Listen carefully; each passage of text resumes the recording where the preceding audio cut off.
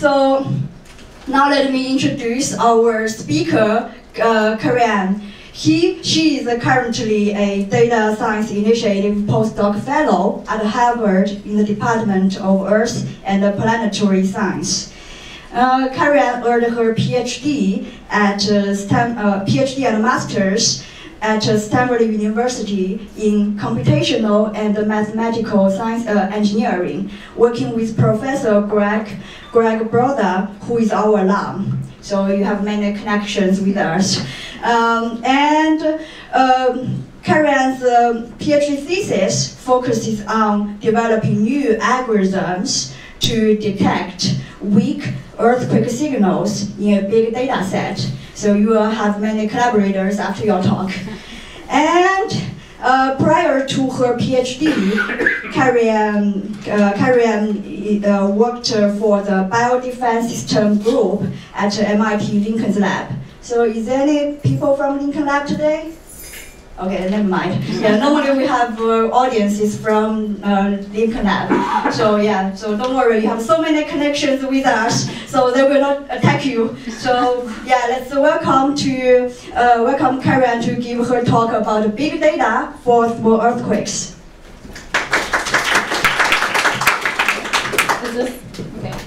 Can you hear me? Move this up a little bit. Does it work? Okay, it's working. All right, so today I'm going to talk about as Chen mentioned, I'm now a postdoc at Harvard, but I just started this month, so the research I'm going to talk about today is a work that I did during my PhD thesis at Stanford.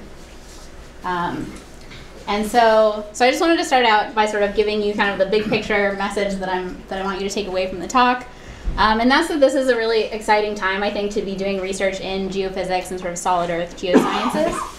Geophysics is a very inherently data-driven field. We can't actually cut open the earth and look inside to understand the physical processes in the interior of the earth. And so in order to study the interior of the earth, we rely on often collecting data from sensors on or near the surface. And so in this field, scientific discovery is often coming from our ability to extract information from these observational and sensor data sets. And these are often very massive data sets.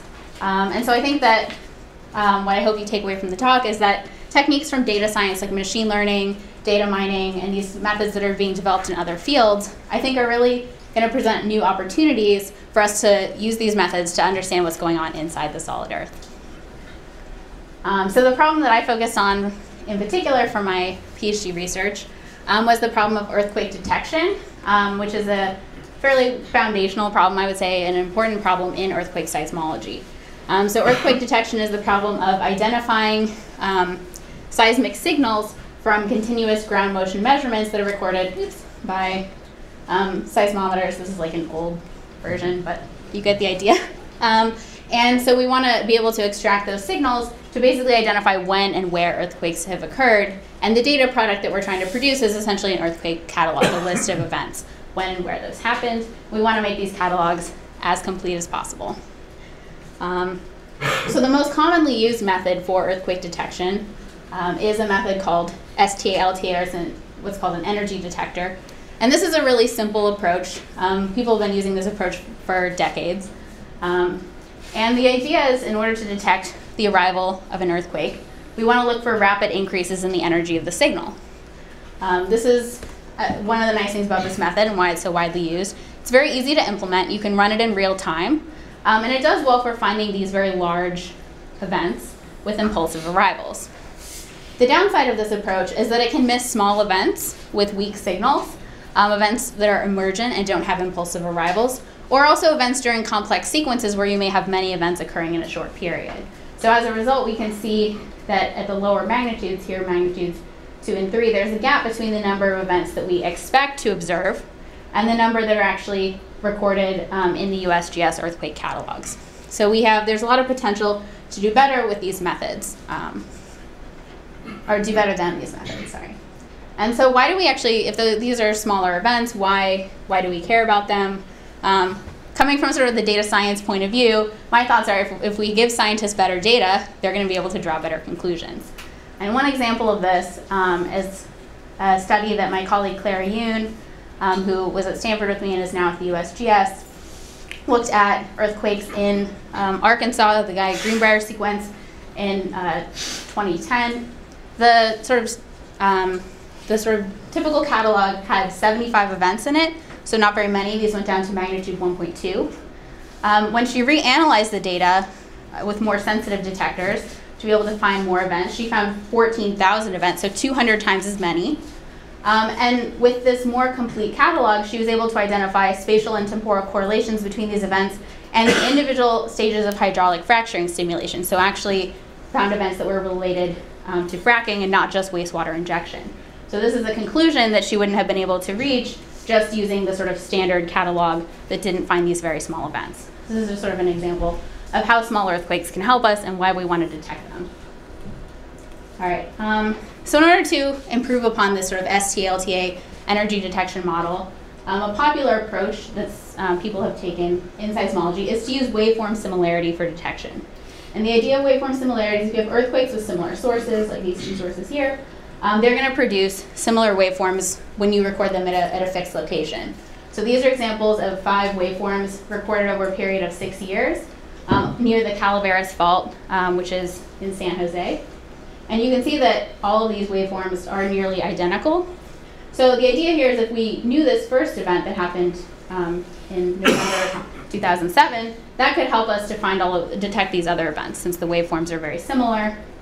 And this approach is called template matching. So the idea is to, yeah? Were those amplitudes scaled, or were they? Oh yeah, these are scaled. It's to make a pretty picture. Yeah, so the idea is to use, if you know the waveforms, you have an event you know, and you have the waveforms. You can use that to find other events that have similar sources. And so here's an example of a multi-station template. You have events where you know what the waveforms look like. This allows you to find very low signal-to-noise events. You know exactly what you're looking for, and you're able to find very weak events as a result. Now, the limitation of this approach is that it's not general. This approach allows you to find events that only have sources that are very close to events that you already know. So if you have a good catalog of template events, if your earthquake catalog is complete, this method will work really well to find additional events. But you can't really discover events with new sources using this approach. And often the template or the catalogs of events that we have in an area are incomplete. And so this is limited in terms of what it can find. Sort of an initial attempt to generalize the idea of template matching to be able to use waveform similarity to detect new events was a method called autocorrelation. There's another thing in signal processing called autocorrelation, but this isn't the same thing. Sort of unfortunate naming, but the idea of autocorrelation is to do an exhaustive all-to-all search and find similar waveforms in that way. So we can think of this as using this kind of waveform pattern matching, but we're doing it without templates. This is a more general approach, but this really didn't catch on as a technique for detection because it has poor scaling properties, and so it really can't be used on very large data sets, maybe a week at most, but otherwise it gets sort of prohibitively slow. So this technique wasn't widely adopted and hasn't really been explored in terms of the algorithms behind it and all of that. So that was sort of an initial attempt to improve on template matching. So we have all these different sort of algorithms that are out there. ST-LTA is a widely used method, but we want something that's more sensitive. Template matching is more sensitive, but it can't find new sources. Autocorrelation can find new sources, but it's just too slow. And so the question is, can we do better? And so in order to answer this question, we wanted to look at methods that are sort of haven't been traditionally considered within the sort of earthquake detection and seismology community, which are techniques from machine learning and data mining. And so I'm just going to give like a quick introduction because I know not everyone is familiar with machine learning. So machine learning is a subfield of artificial intelligence. And the goal in machine learning is really to have algorithms that are sort of learning from experience. And experience in this case means data. And so machine learning, you can think of it as these are a set of tools for automatically building models and being able to recognize complex patterns in your data set. Machine learning, even though it's sort of a subfield of artificial intelligence, it also draws heavily from applied statistics. And so methods like linear regression, logistic regression, and PCA, principal component analysis, which many scientists have probably seen before. I think most people have done linear regression model before. These are examples of sort of very simple machine learning techniques. So machine learning is something that you've probably all done before, even if you didn't realize it. And we also are going to sort of consider, I sort of grouped this under the umbrella of machine learning for this talk, is data mining, which are tools for extracting patterns from large data sets. And so this is closely related to machine learning, sort of overlap. There's not really a good, clear definition of what data mining means. But it is a related set of tools, and they're generally for finding patterns in large data sets. And so these are the kind of techniques that we're going to look at. And so why do we want to consider these kind of methods for solving earthquake detection? These methods have sort of two key properties that I think are really useful for us. One is that the outcomes that we get are data-driven, and the other is the ability to generalize. So what do I mean by that? Energy detectors like STA, this is an example of a method that's not data-driven. So this method, it doesn't adapt or improve by seeing more data. So if you run STA on one day of data, or you show it a year of data, you show it sort of past results, it's not going to improve. It's not improving based on past observations. It just kind of does what it does. Template matching is a method that doesn't have the ability to generalize. So the idea in template matching is that we can find more weaker events, but using these template waveforms. But the method essentially memorizes these template waveforms, and it can't find anything else. It only knows sort of one thing, and it's this collection of waveforms that we've showed it before. And it can't find generalized beyond those. And it doesn't adapt either, does it? Well, it doesn't adapt, but if you give it more templates, it will do better, right? So in that sense, it's data-driven. It's driven by the set of the data that you give it. The more data you give it in terms of the number of templates, the better it should do. So this is somewhat data-driven, but not, but it's not adapting, and it's not generalizing in that way. So these are examples of techniques that, we have these sort of limitations, and these are things that we want to get out of our machine learning and data mining approaches. So seismologists have actually been using machine learning methods for earthquake detection for decades. This isn't something that's new.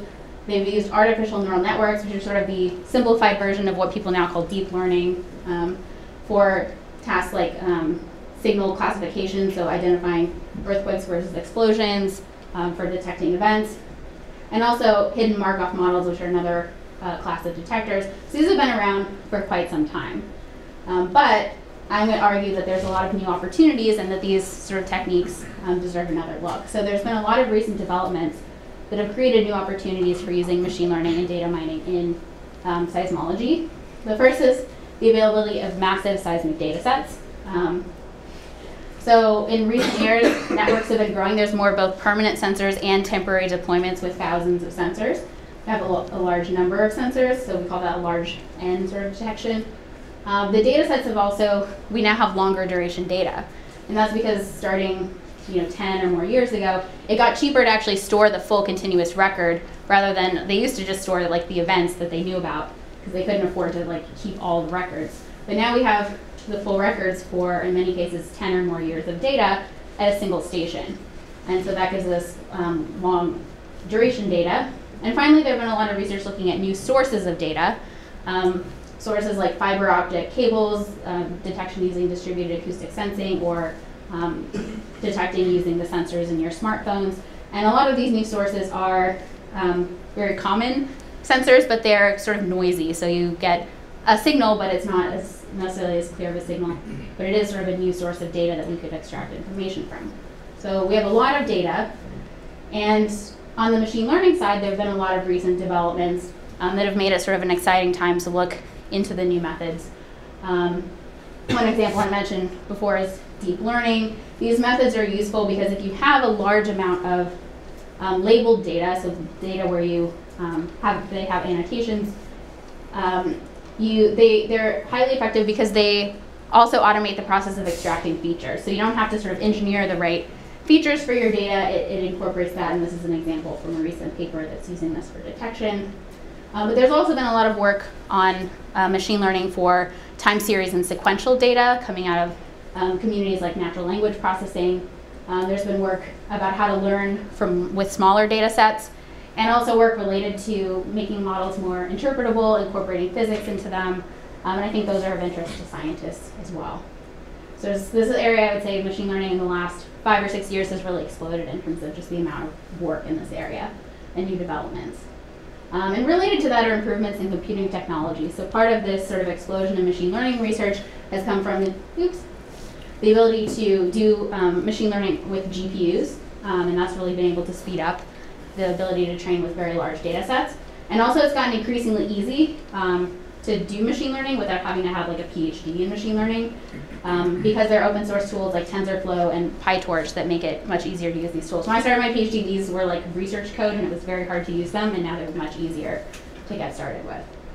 So these are sort of new opportunities, I think. I just want to say machine learning is sort of a set of tools. It's not a single approach. And so when you're thinking about what tool you want to use, it depends on a number of different questions. One is, what is the task that you're trying, what do you want to use it for? Do you have labeled data? So in our case, labeled data would be, for earthquake detection, would be template waveforms. Do we have events that we know this is an earthquake and this is not an earthquake? And how much data do you have? How big is your data set, both in terms of the data that you want to process and the size of your labeled training data? And if your goal is to make predictions and you have examples of labeled data of the sort of behavior you want to predict, that's called supervised learning. Deep learning, or a lot of the excitement in deep learning, is basically doing supervised learning on very large data sets with very large training data. And you can build a really complex model in that way. In other cases, you may not have labeled data, and your goal is to identify certain patterns of structure in your data set. And those would be things that you could do with unsupervised learning and data mining. And all of these different kinds of techniques have been applied to the problem of earthquake detection or seismic signal analysis. But we're going to focus on this one up here, which is a data mining or pattern mining technique that we're going to use for earthquake detection. So this is the case where we don't assume that we have template waveforms or labeled data, and we want our method to work on very large, unlabeled data sets. All right. So does anyone have any questions up until this point before I jump into our method? I'm just curious, in the labeled data sets for earthquakes, how much data do you feed in where you say this is not an earthquake versus data that says this is an earthquake? I was imagining most of it is the latter case where... Yeah, so, well, in our case, we're not using the labeled data, but when people do, usually methods work better when, so if you have multiple sort of classes that you're trying to decide, like earthquake, not an earthquake, or earthquake, not an earthquake, explosion, you would want to have, usually it does better if you have roughly the same number in each class. And also it depends how many you need, depends on what algorithm or what method you want to use. Like if you wanted to use deep learning, you need a whole lot of all of them. If you want to use something like linear regression, you don't need very many. All right, so any other questions? Okay, so I'm going to talk about the project, or our attempt to tackle large-scale earthquake detection using a data mining approach. And I just want to acknowledge that I did not work on this project alone. I had collaborators in the geophysics department and the computer science department at Stanford, who I worked on this project with. So our method for detection is called Fingerprint and Similarity Thresholding, or FAST. This is a sort of reverse engineered acronym, so we call it FAST. I don't really know what fingerprint and similarity thresholding. These are all relevant words to our method, but there's fingerprints, there's similarity, there's thresholding. But the idea in this is we want to take the idea of template matching, where we have waveform similarity, gives us a very sensitive detector, and we want to use that as our basis for detection. So we do want to keep this idea of waveform similarity in mind to help us detect. So similar earthquakes should produce similar signals, and by finding these similar signals, that's a way of detecting events. In this case, we're going to approach this as an unsupervised problem. We don't want to assume that we have template waveforms. And the reason for this is that sometimes we don't have very many known events in an area. It also may be that our collection of templates could be incomplete, or they don't cover the area of interest. In cases like I showed the example with induced seismicity, you may not have much of a record of past seismicity in the area. So in order to sort of deal with this problem, we decided to just make our technique unsupervised for those cases. And what we do in this case is we look at the problem of earthquake detection in a little bit different way. We ask the question, our detection task is the question of how do we find all pairs of similar waveforms in the continuous data? So this is sort of a little bit different framing of the question than your sort of typical, like, which are the earthquakes? And this particular task of finding all pairs of similar items in a large data set is called similarity search or near neighbor search in the data mining or information retrieval community in computer science. So this is sort of an existing class of problems, which is fortunate for us because that means computer scientists have come up with efficient methods for tackling this problem. So early research in this area of finding similar items in large data sets, the earliest examples come from sort of the search engine community. It corresponds to the early days of the internet, and they wanted to come up with search engines that didn't have the same page over and over again. So to improve search engines, they wanted to find duplicate web pages. It's also was a lot of the early applications were finding plagiarized or copyright content. And an example that was of particular interest to us was using this to identify songs. An example of this would be an app like Shazam, where you sort of play, a song is playing and you record it on your phone and it tells you what the song is. And this example is of particular interest to us because of the similarities between audio data and seismic data. It's not perfect, but it's a lot more similar than like web text on web pages.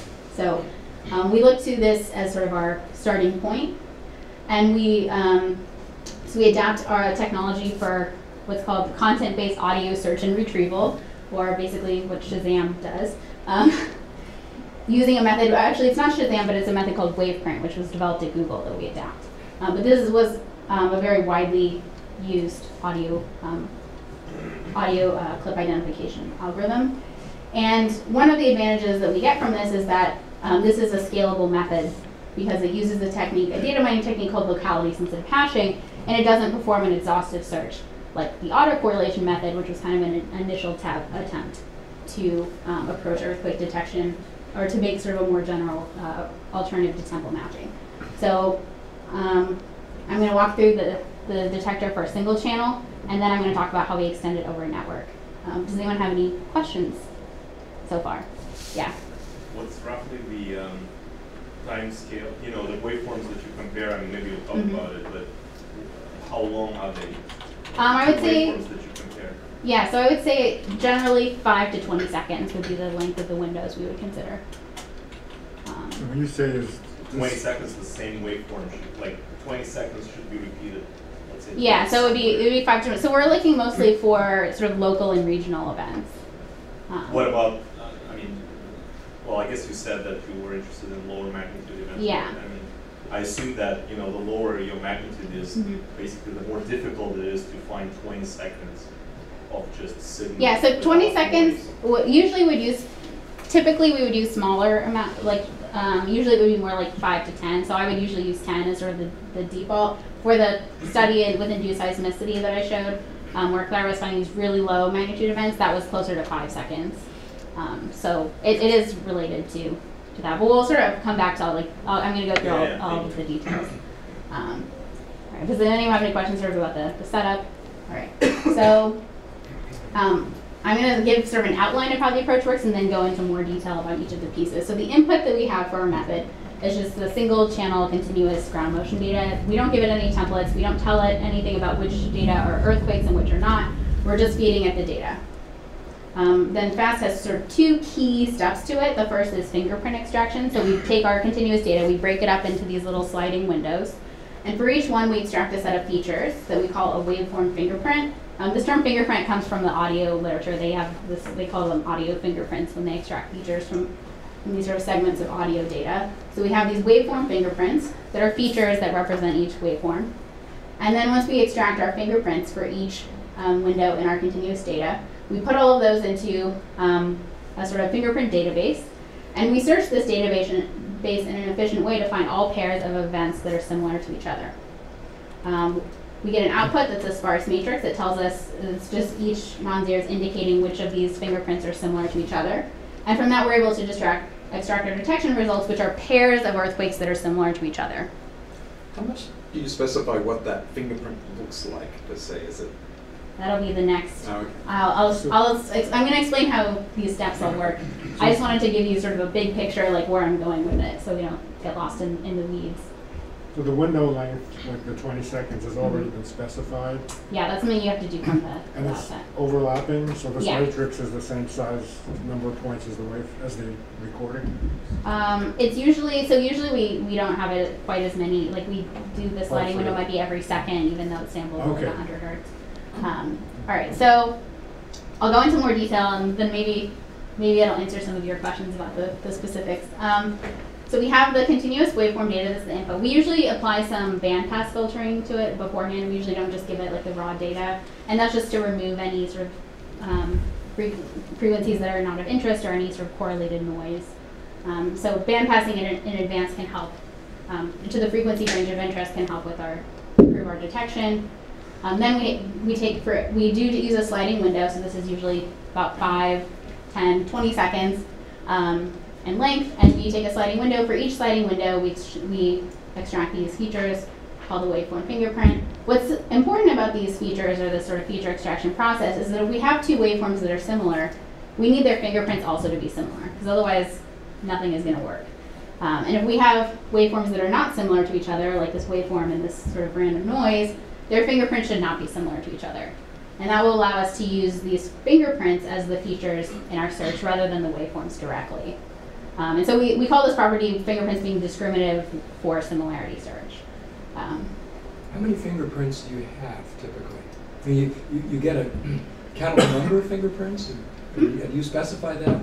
So we specify when we do this, when we use a sliding window, we specify the length of the window and also sort of the step between them. So typically we would use like a half or 1 second step between each window, so you would have one fingerprint per second. No, I'm just wondering, when you have a given waveform, how many fingerprints do you get out? Or how many fingerprints do you typically need? I mean, is it a single fingerprint, or is it How many multiple? kinds of fingerprints? How many features are you extracting from one Like, what is the dimension of this? Yeah.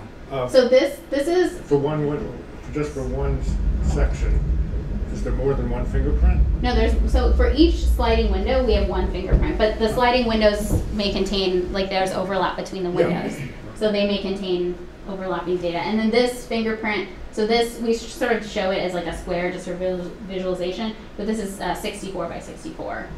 Is that essentially time and frequency or something? Yeah. So we'll see in the next step how we get this. So we actually, rather than working directly in the time domain, we convert to the time frequency domain. So we use the spectrogram, and here we have a linear scale. In audio they use like a log scale, but we've just used a linear scale. So that's one difference between audio. And this is modeled after the waveprint algorithm. So we've taken that as a starting point and sort of modified it. So we actually compute the spectrogram, and then we take a sliding window from the spectrogram, and we call that a spectral image. So each segment of the data maps to a spectral image. Then we apply a wavelet transform, the 2D discrete Haar wavelet transform, to the spectral image. And Haar wavelet transforms are a sparsifying transformation that are often used for image compression and denoising. So we apply the wavelet transform. This is, again, something they do in the waveprint algorithm. Then we've actually added a new step called coefficient standardization. And this is, I'll explain in more detail on the next slide, but we're essentially normalizing each coefficient based on the distribution that coefficient takes across the whole data set. I'll come back to why we do that. Once we have our standardized coefficients, we take the ones that are the largest in magnitude, and we encode just their sign, or we just keep their sign, and then we encode that in binary. And so these are sort of the steps that we take to get from each waveform to its fingerprint. And so the only real difference between this and the waveprint algorithm is we've added this step here. And the reason why we add this step is basically due to a key difference between audio and seismic data, which is that if you're using an app like Shazam, you're not really recording just like static and sending it for identification. Whereas in earthquake detection, most of our data is noise. And so our data is dominated by noise, and this sort of affects the efficiency of this approach. So we found that when we have data dominated by noise, the feature representation that you get out of just using the waveprint unmodified is fairly inefficient. So you have a small subset of coefficients, about 16%, that are selected all the time, and you have 50% that are never selected, which really means only a third of your coefficients are carrying any meaningful information, and that's not very efficient. So what that means in practice is that if you have two samples that are noise, because we're really only selecting among a third of these coefficients, we get a lot of overlap. So the red and white are the sort of active coefficients, and the red ones are the overlap between these two events. So you can see there's a lot of overlap. If we do this adjustment step, we do the standardization, then it makes the coefficients more evenly distributed. And so what we get is our noise have a lot less overlap and are less similar to each other, and we get a lot less false positives, and it makes it easier to distinguish the earthquakes from the noise. And when we do this transformation, it's important to note that when we've been able to empirically show that when we do this transformation, we don't hurt the similarity of the earthquake signals. It's just lowering the similarity of the noise. And so this was sort of a new step. All right. So once we do this, for every sliding window in our continuous data, we extract a waveform fingerprint, and then we're going to put them all into a fingerprint database and do an efficient search. And the technique that we use for this efficient search are called min-hash and locality-sensitive hashing.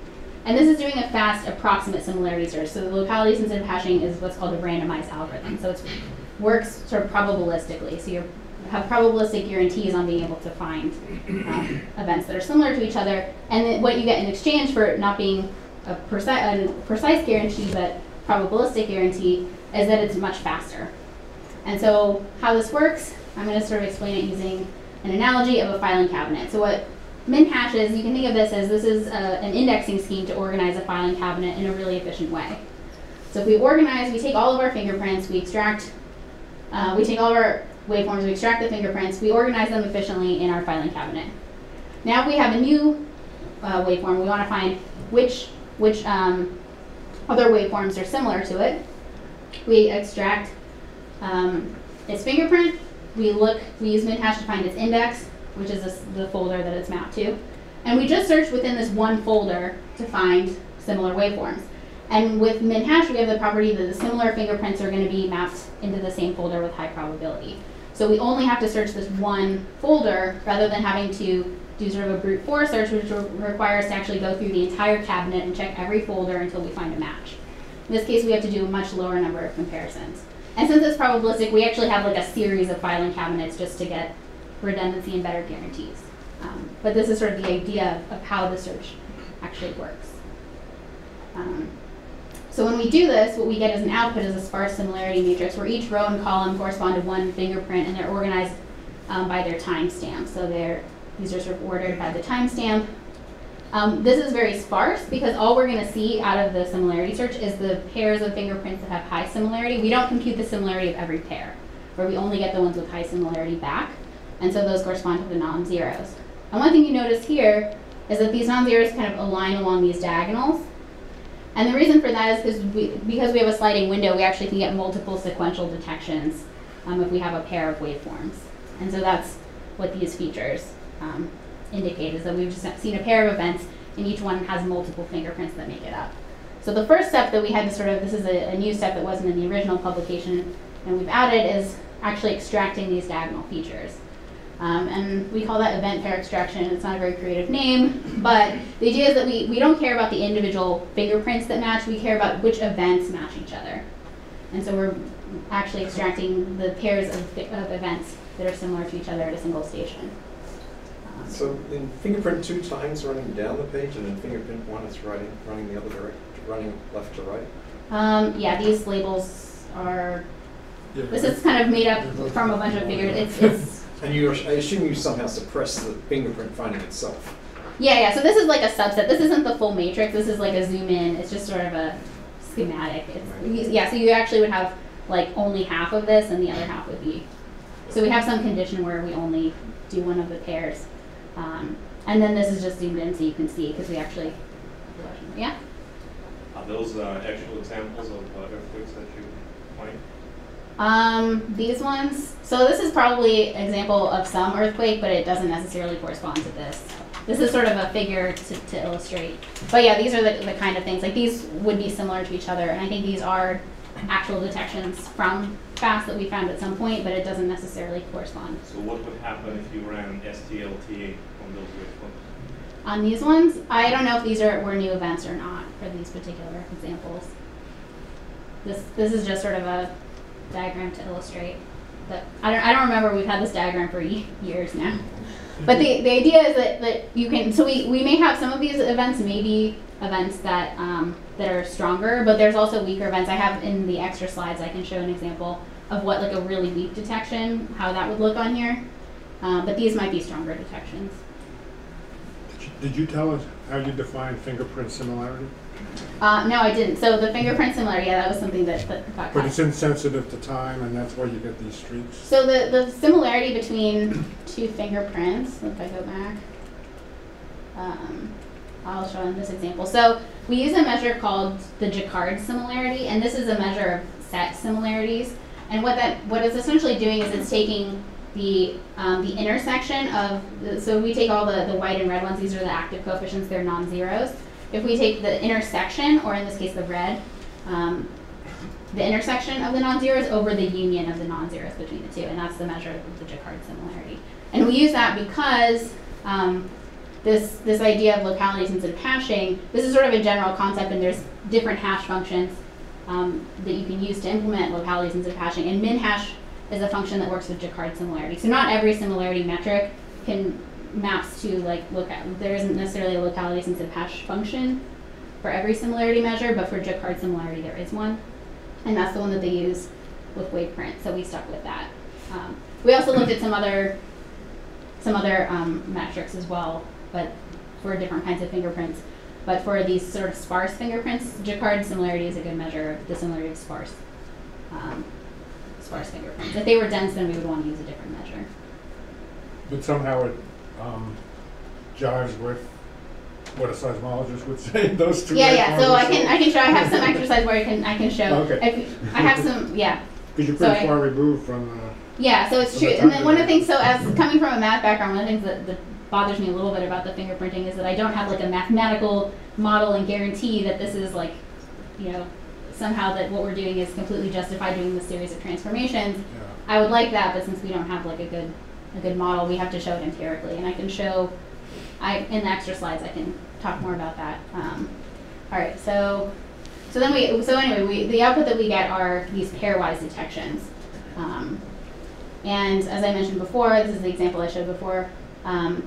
This example with induced seismicity. Before I said there were 14,000 events. Of those, 13,000 of them were found using FAST, and the others were found with template matching. So in this particular event, there were only 70, or in this region, there were only 75 events in the sort of official catalog, and FAST was able to find 13,000 events. So this is just with a single station detection. And so we find that it actually works, it's fairly sensitive. Does anyone have any questions before I move on to how we do this on multiple stations? All right. So we need to extend this to multiple stations. Essentially, when we have this idea of waveform similarity, the problem that we have is that it's not really true that anytime you find waveforms that are similar to each other, they're necessarily earthquakes. You can have similar signals that are not from earthquakes in some cases. So we call what we define candidate events, but some of these candidates may not be real. And so we can see an example here. Here's two sort of stronger events. We get this pair of events that are detected. In this case, here's another event pair that we found with FAST. And these just correspond to sort of narrow band noise that end up being flagged as detections in this case. So some of our event pairs are false detections and some are real detections. And the way to separate those is that if you have a likely earthquake, you should see it at more than one station, hopefully. These sort of local noise sources should be local, and so they should only show up on one station. And this is really important, this question of false detections, as we extend to really long duration data sets. Because if we have too many false detections as we run on really big data sets, we're not going to be able to pick out which are the real events. We could easily become overwhelmed by false detections. So we want to make sure we have a way to reduce those. And so we have this multi-station version of FAST. We start out with a single station detector, and we actually apply it to each of the stations. So that's our sort of starting point. We apply it separately to each station, and then we combine, we do this event pair extraction. Normally that part goes with this section at the top. And then we have this method called pairwise pseudo-association that we've developed to actually group the detections, combine them from multiple stations, and then we just have this other extra step that we need to get our final detection list called event resolution. And the reason why we need to do network detection, why it's a challenging problem, is because unlike in template matching, for template matching you already know your sources, you already know your move outs, so you kind of get network detection for free. Like you already know where to look, and you can make multi-station templates, no problem. We don't have templates, we don't know where our sources are, we don't know what the move outs are. And so we actually have to identify as part of our network detection problem which of the arrivals we're seeing at different stations are coming from the same event. And so in the context of energy detectors like STA, LTA, this step is called phase association, and it's usually done by solving for a sequence of event sources that will explain the observed arrivals.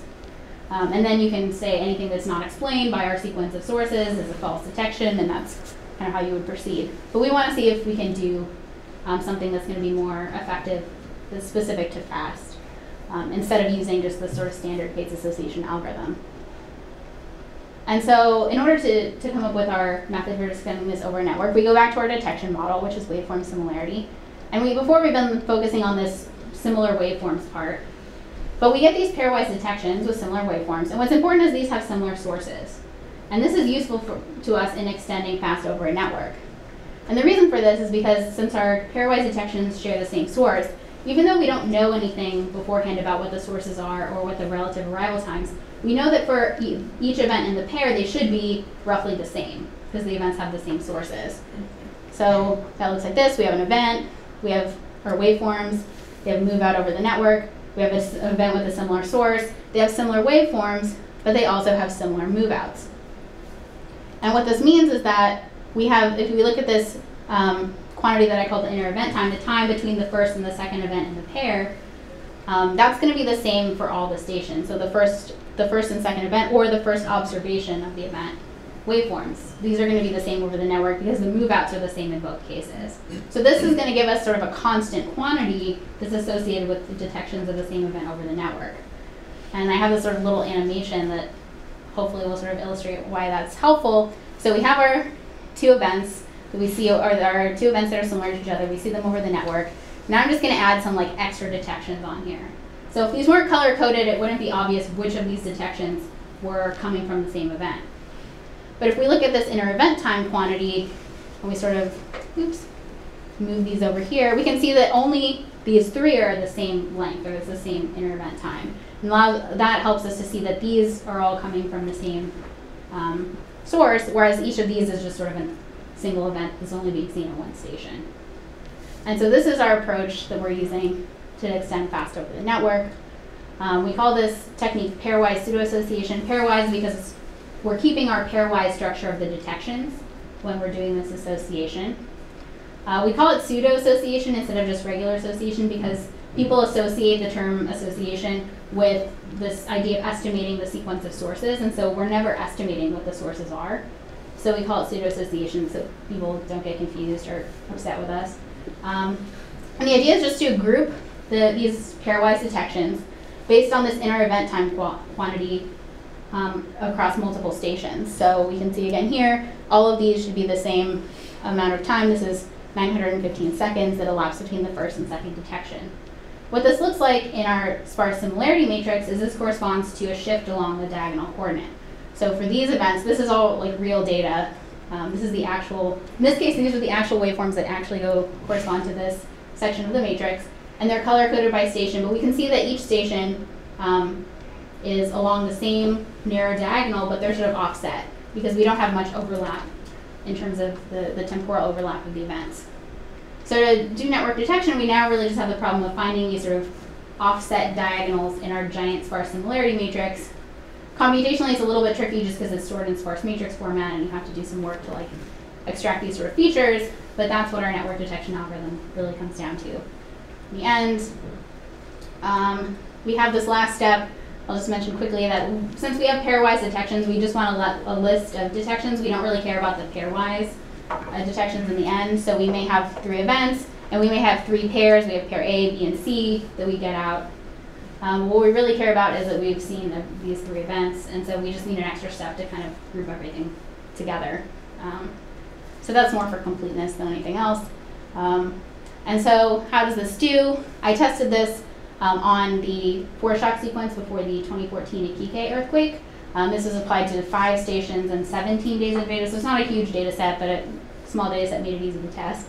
And so in this case, the local catalog, the Chilean Seismic Network catalog, had almost 600 events. And then with FAST, we found almost 5 times as many events. And for our FAST detection catalog, we required that we had to see the event at least 4 out of the 5 stations. So we applied sort of a conservative criteria here We only included if it was at 4 of the 5 stations. And this station here was like not that great, so it was usually the culprit, like when we didn't find it. And so when we did this, we actually found that the false discovery rate, the number of false detections among the set of events we didn't find with FAST was less than 0.5%. And most of those were like real events, but someone might squint at them and sort of question. So this is actually kind of being conservative about estimating. So by requiring that we see an event at 4 out of the 5 stations, we essentially eliminated the number of false detections. And at each station, I would say the number of single station detections were often about maybe 4 to 5 times as many. So there, if you only look at one station, there were a lot of false detections, but it's hard to quantify exactly how many of those are real and are not. But anyway, we found a large number of events, more than almost 5 times as many as the catalog. And just seem to miss events with FAST down in the southern portion. Yeah, so these are events that were in either, so these are either in the USGS or the Chilean catalog. And the reason that we miss some of these events is that we have to have like pairs of events. So FAST, this is one of the sort of downsides. We view it as somewhat complementary to other techniques. So you have to have 2 events with sources close together. And so these events are a little more isolated. And so they're events that we might expect to miss. So we found 95% of the events that were in the catalog, but we missed 5%, and that's what those red dots are. You mentioned that you don't estimate the location of the event. No. How do you locate your event? Oh, so these are the events that we found that are in the catalog. So we didn't locate like the extra events. These are just showing the events that are in the catalog. So it's just mostly for kind of a visualization. But you're looking at differential arrival times. You could do it. Yeah, we could. It was just that. All right. The point of this was mostly for this particular paper, I wanted to get an estimate of how many false detections, and so we compared to this catalog. There's also a template catalog that was available, so we were comparing to that. I also sort of manually inspected a large number of events. Was a source of eye strain, staring at them on the screen. Because you have 2 of them, and so you're like, are these similar to each other? Anyway, but it was just trying to get an estimate of what this false discovery rate is. So comparing the locations, this was sort of like a plot more to sort of help me, and we put it in the paper. But yeah, we didn't locate all the events because our interest wasn't necessarily in like studying the sequence. I mostly was trying to validate the method. Yeah, you're focused on If you did want to try to see some of the ones you missed, do you have any thoughts on what you would change, or do you think this technique couldn't find some of those? So I think, I would say in this case, like, we're never going to find events if there's only one event at a particular source. So one of the things that we sort of view FAST as being useful for is it's a good method for finding templates and new sources, but I wouldn't say that it's like the only method you should ever run on your data set. Like, it also often doesn't find the larger events just because like they often don't have waveforms there aren't other events that are similar necessarily. So STLTA will usually can find those big events, so this will find extra. It can find events that template matching might not be able to find because you would have to know the source already. So again, with template matching, you can also only find events if there's 2 at the same source. But we can find sources that we didn't know about before. And so one of the things that you can do is we can use FAST to find new sources, and then we can actually use those as templates. Because template matching is still a little bit more sensitive because you know exactly what you're looking for already. So, so you can usually do better because you can sort of tune it to reduce the false detections. Okay, so I have to finish up. So we've also been working with our collaborators in the computer science department to get the code scaled up so that we can run it on much larger data sets. And this network detection code, we've incorporated it into that as well. So the largest data set we've processed is 10 years of data. This maps to 300 million fingerprints. I think it's like 320 something. Anyway, but we have 300 million fingerprints. So we're trying to find all similar fingerprints within a collection of 300 million. And we can run that essentially overnight. So this is 16 hours. This might have come down since then, actually. I made this slide a while ago, and they've been, continually working on it. So this is pretty fast. If you want to process 10 years of data without any templates, find new events, and you just run it overnight. And they were able to help speed up the code by doing better memory management. So one of the sort of limitations of this approach is that in order to create these fingerprint databases, you have to have a really large memory machine. And so by doing better memory management, you can speed up the code, and also doing some parallelization, like parallelizing the queries, parallelizing this sort of network detection step. And so our code is available. I'll put this back up at the end. What is P, the journal, didn't recognize?